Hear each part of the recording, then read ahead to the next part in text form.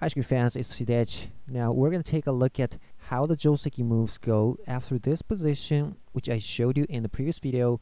And let me go over the moves again here, starting from this basic position of 0 to 5G rapid attack. Now if I place pawn to 5D, and then black makes this key move for New-Saginomiya's attack, rook to 3H, and then the interesting move lands to 1B, not trying to move his silver to 4C. So black makes a pawn trade here, and he simply takes it with the rook. Alright, so now basically there are two options for white here, and one of them is he can open his bishop's diagonal here by pawn to 4E, trying to make a bishop trade. So black will basically accept the bishop trade here, and white will take it with the silver. Alright, now as you can easily see, white is now threatening to drop his bishop to here, forking the rook and the lance. So here black will push the 6th file pawn to 6F, blocking the bishop's diagonal. Now what should white do here? Well, a bad move here is this pawn drop to 3D. Well, just remember, this kind of move is always not very good, because black can simply pull his rook back to 3H. You see, now black is the only player that has a pawn in his hand, and black is now simply satisfied with making this pawn exchange in the 3rd file. So if you're playing white, don't make this kind of pawn drop. So maybe a good move here is to drop his bishop to here, 2H, attacking the lance. Well, black will reply to that by dropping his bishop to 3G, so white will have to take it. So the lance can develop in a good tempo, but white can drop it again to 2H, attacking the lance. But actually, black has a really good move here. He can then move his knight again to 4E. Well, you see, the silver can't move to here, for instance. Black can promote the rook. So he'll move it to here, 2B. He's protecting this square and preventing the rook from promoting.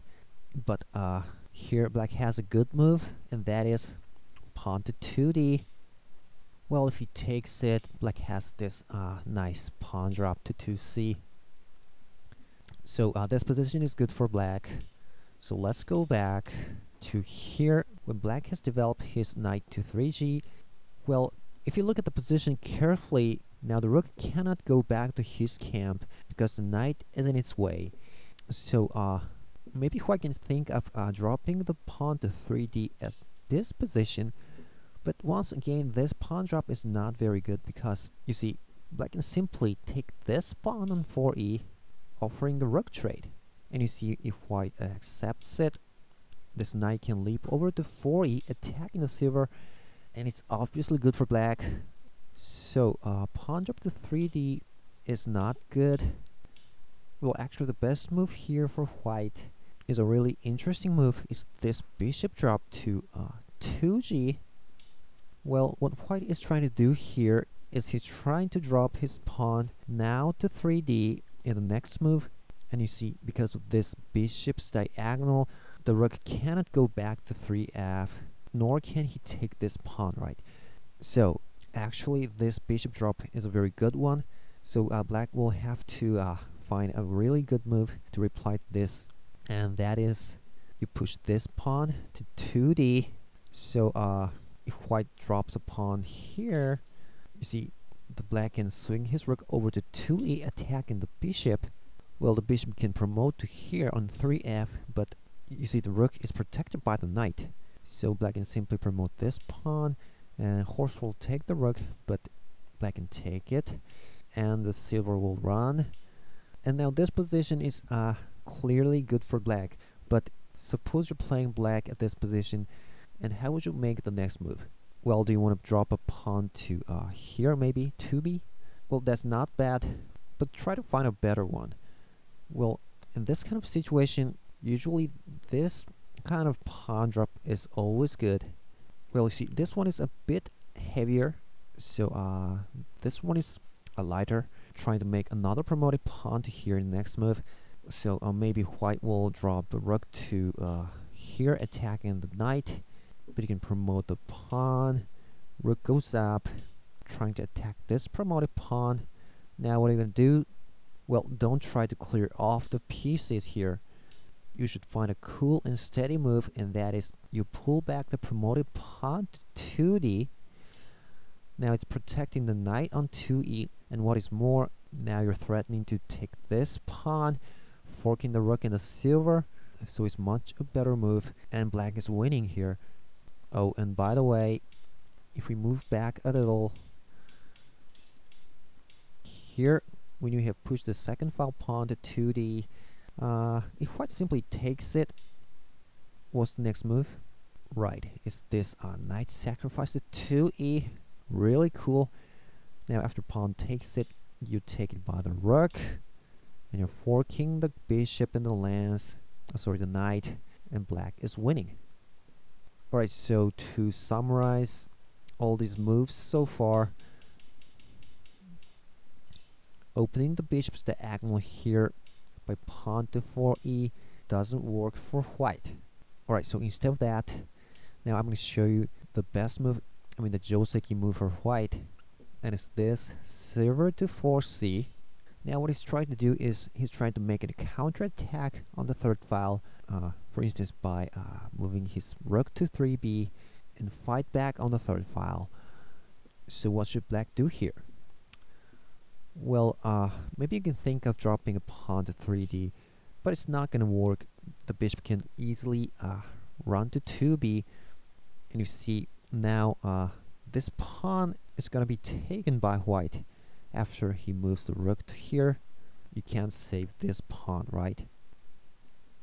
So don't drop a pawn here, and the Jouseki move here is this pawn to 4e. Yeah, you want to push this pawn again in the next move, try to open the bishop's diagonal. So from here, once again, pawn drop to 3d is not very good. Black can simply pull his rook back. Black is the only player who has a pawn in his hand, and maybe black will try to move his rook back to 2h in the next move, and then try to make a pawn exchange by pushing the fourth file pawn. Like this. You see, only the knight can take it, so black can break the second file. So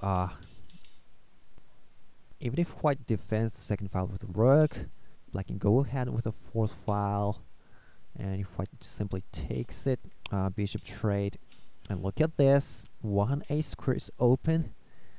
So because of that, dropping a pawn to 3d is always not so good for white. So basically the Jouseki move here for white is rook to 3b, trying to go ahead and make a counterattack on the third file. Alright, so from here black will have to keep attacking. Well, if he simply pull his rook back like that, for instance, white's gonna open his bishop's diagonal from his side, and well, it's a difficult situation for black. You see, if you trade all the major pieces, rooks and the bishops, it's gonna be white's game because his castle is better. So at this position, black will have to keep attacking, and to do that, black tries to open the bishop's diagonal from his side by pushing the pawn. Alright, so one option here for white is to move back his bishop to 2b. Oh, 4b is also possible, but well, let's say 2b, offering a rook trade. So basically black will have to take it, silver recaptures, white successfully exchanged the rooks, but in this case, when the bishop is in this side, black can take the pawn with the bishop, offering a bishop trade. White accepts it, and then black can extend his pawn to 4d, and this is a really good point for black. And you see, white can drop a rook first here, but what is important here is that black can let the knight escape to 3g, and even if white attacks the knight with a pawn, the knight can leap over again to 4e, so black's piece efficiency is better here. And stronger players might have a question here, and that would be why not drop the rook to here on 2g, because in this case, if the knight escapes after pawn drop, you see this pawn promotion is powerful. But actually, if white drops it to 2g, black has this good counterattack, dropping a rook to 3g, and he's forking the rook and the silver here, so white will have to take it.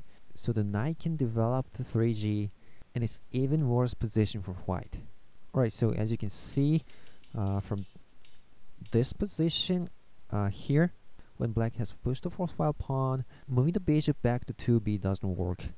Alright, how about dropping a pawn to 3d again here? Well, this time it's not so bad, but let's see how it goes. Rook to 3h, and then he'll take this pawn. Now white is up material by one pawn, but black will trade the bishop, and well, if the knight takes it, black has a really good tactic.